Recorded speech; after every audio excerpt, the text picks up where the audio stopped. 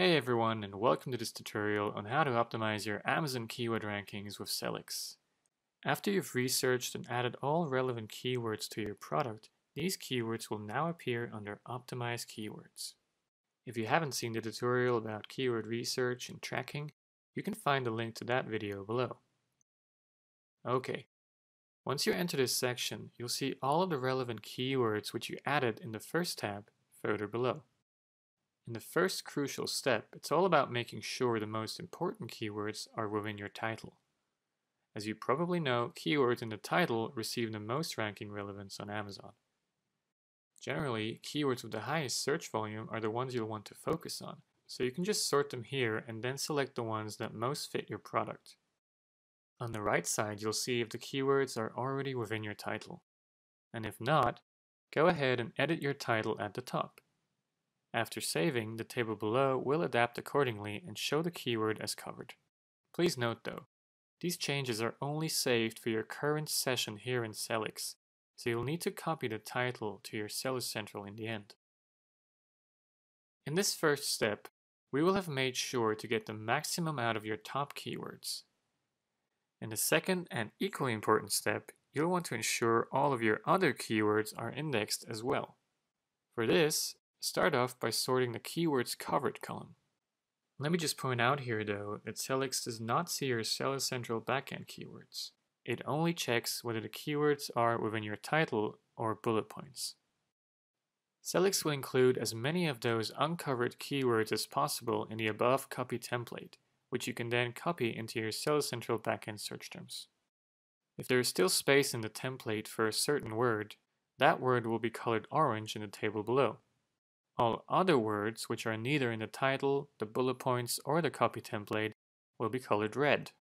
You should consequently, as a minimum, add those words to your bullet points. A simple way to do that would be to add a final sentence in your fifth bullet point in which you mention other words that customers use to find the product. And then work off all those red words. Remember, after the title, Amazon puts the most value on your backend search terms, followed by your bullet points, and finally description. The description is therefore not considered for this optimization purpose. Let me just point out to you why this second simple step really matters for your keyword optimization. In order to rank for a keyword, you need to add the entire keyword to your listing. If you miss just one word, your product will not show up in the search results. For example, let's say you have a baby blanket and you did not research the word square. In that case, your product will not appear for any customer searches which include square, such as square blanket, baby blanket square, swaddle blanket square, and so on. You would therefore be missing out on a lot of free organic sales. Speaking of free, you can of course also use our free keyword research tool Sonar at sonar-tool.com, which uses the exact same keyword database as Sellics. Now, as you probably know, this will often not be enough to actually increase your rankings for many keywords with strong competition. At the end of the day, you have to generate sales via those keywords to increase their rankings. But how is that even possible if you're not ranking well? Well, every seller will have encountered this chicken-egg problem at some point. And the good news is, there is a way out of it. It's called PPC. If you use Amazon sponsored products, the sales that you generate via those ads will then also increase your organic rankings. For this, the Sellics PPC Manager can help you to manage and automatically optimize all of your PPC campaigns. You can find a link to our PPC tutorials below. Finally, you can remind yourself of any changes you make in the Notes tab.